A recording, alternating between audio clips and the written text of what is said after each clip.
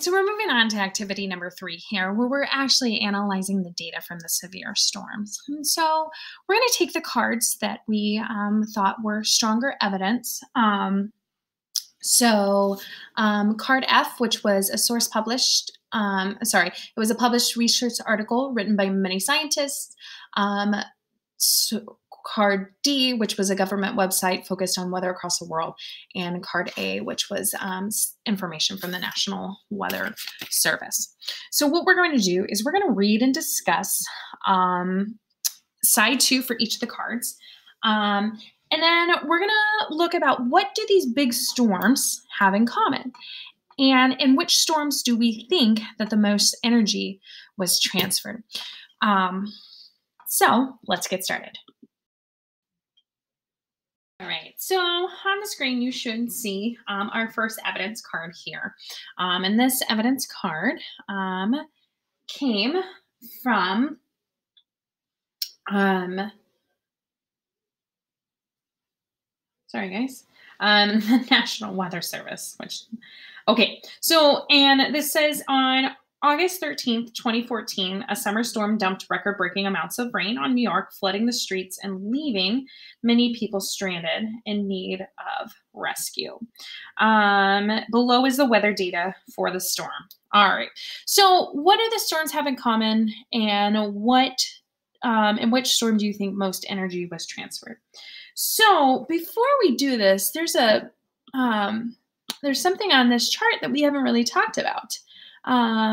So while we're going over these, you might notice some information on the cards about humidity. Humidity is commonly used to measure water vapor in the air. The higher the percent, the more water vapor in the air. You can compare the humidity during a storm to the average humidity during the month to see if during the storm there was more or less water vapor in the air. So I'm going to look first at this humidity, please, right? So on August 13th, I wanted the highlighter. On August 13th, right? So this was the day of the storm. It had 78% humidity. It normally has 68% humidity. So when we think about this, it had more water vapor, right? And I'm just going to put water, WV for water vapor.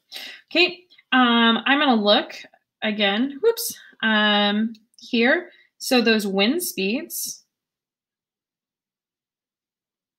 okay, on the day of the storm versus that average. So we had an increase in wind. And what we saw in 3.1 is that when we had more wind, that wind could push up that air parcel. And then the other thing that we're going to look at here is our temperature.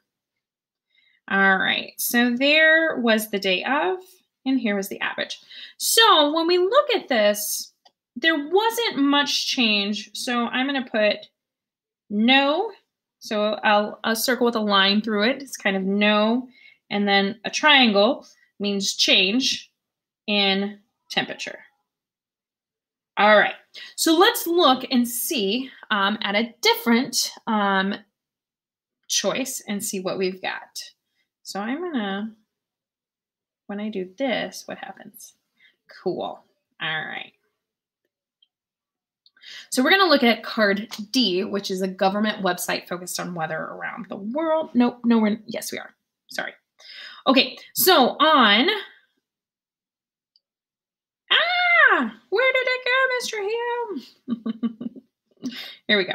So on July 21st, 2012, a massive rainstorm. All right, so we've got a massive rainstorm hit Beijing, China, breaking a 60-year record, causing dangerous flooding all over the city. And a single day received more than 18 inches of rain.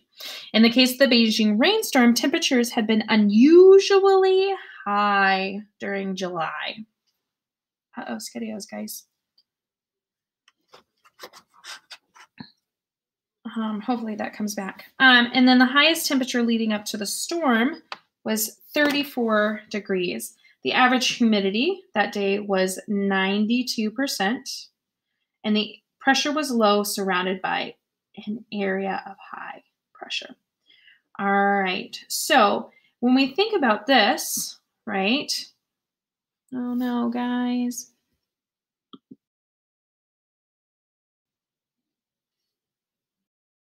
So, just rooting us back in this because there's probably a lag in the video here. So our second source here, we were looking at a massive rainstorm and we had some unusually high temperatures here. And then the pressure was low, surrounded by an area of high pressure. And so thinking about what we've got here in this, right? That, so we've got high temperatures. Okay. We've got that low pressure system surrounded by a high. So we know that we've got some wind there. And then we've got lots of humidity. All right. So let's look at our last evidence card for us to figure out,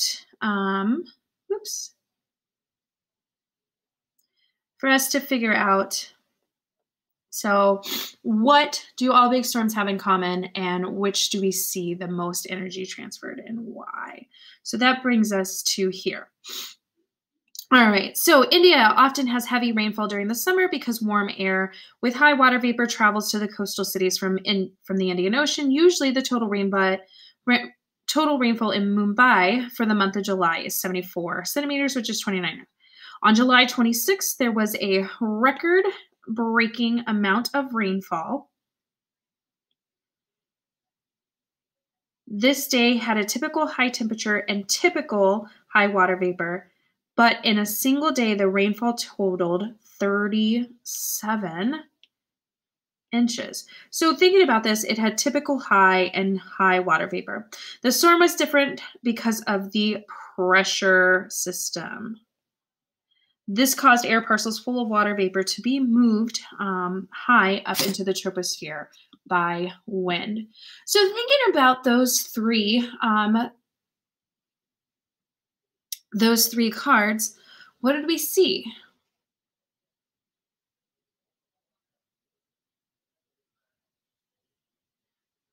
What we saw over and over is that wind was a big factor that produces large storms, as well as temperature and humidity. And that wind came in these low pressure systems surrounded by these high pressure systems. All right, guys, let's start looking at our homework.